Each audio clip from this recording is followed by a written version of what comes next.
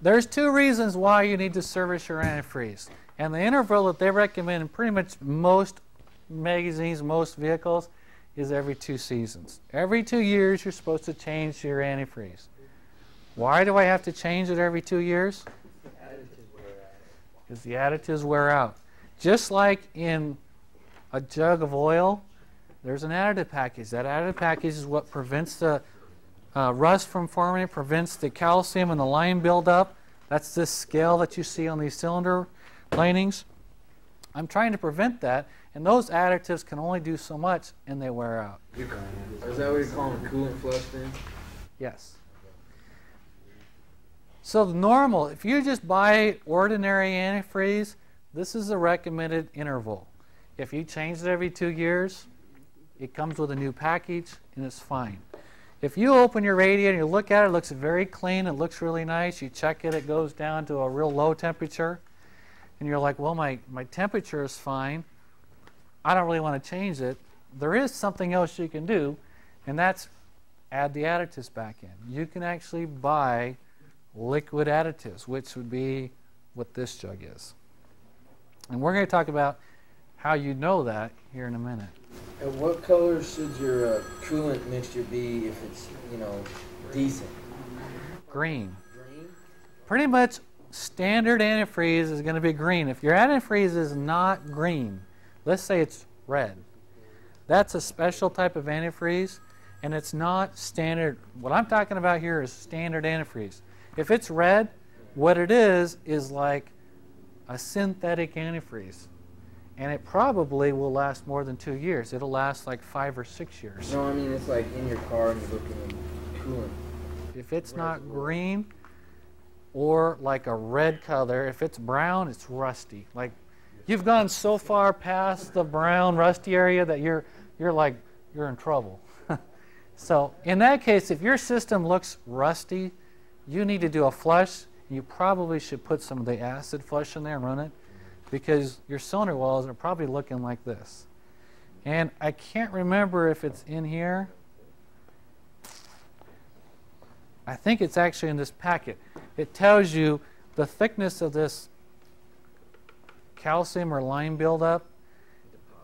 It gives me a number and how much it changes the temperature. And I can't remember what it is. A pretty significant change with like a millimeter of debris that's on here. So it's pretty significant.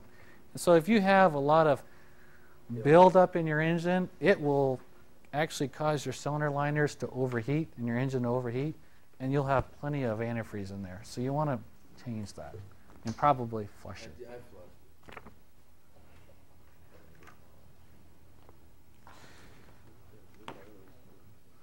While we're at this area here, I want to talk about a different kind of antifreeze. Just like in oils, you can go buy standard antifreeze. Hand that around. Yeah. You can go buy standard antifreeze, and it has a life expectancy of about 2 years. Or you can buy kind of a semi-synthetic antifreeze, and it has an extended life. And so hopefully if you've done any looking at magazines, you'll see extended life antifreeze. This is just an example. Chevron and Texaco now own each other. And so you got Chevron's DexCool, and you have Texaco's something cool. Texacool or something. It might even be. But anyway, it's an extended life antifreeze. And some new manufacturers of vehicles come with extended life antifreeze that you're supposed to get 300,000 miles out of, 6 years or something like that. This stuff here has a warranty and a life expectancy of 300,000 miles in 6 years. That's how long the additive package lasts. And so if you put it in there, instead of every 2 years draining it out, trying to figure out how to dispose of it, buying new antifreeze, or buying some sort of additive to bring it back up to par, this antifreeze actually lasts longer. And it will protect you longer instead of changing it all the time. You trust it? Yeah, You do? I would. I had it in my Suburban and they took it out. Said it was worthless. They took it out, said it was worthless. There is different people that say different things. So I wouldn't trust George, actually.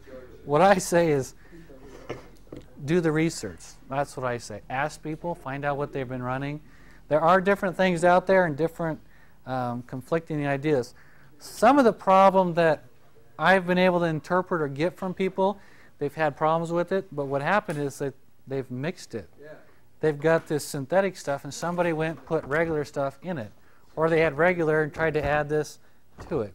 And if you read the information, it says 6 years if you have flushed the system and put straight synthetic.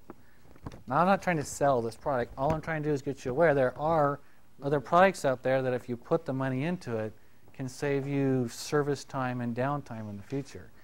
But at the same token, you got to make sure someone doesn't mix it. If I was running a fleet, like I was running the maintenance department, and I wanted to run over to synthetic oil, I would have to make sure the oil was locked up and nobody had access it but one person. Same thing would have to do with the antifreeze. You don't want somebody just pulling antifreeze off the thing because antifreeze is antifreeze if I'm running a higher quality antifreeze in particular vehicles. And so it's one of those things we kind of need to make the decision across all of your fleet. Don't do a couple of them unless one person's in charge of that. But there are stuff that does reduce service and downtime in your cooling system. So just kind of be aware of that.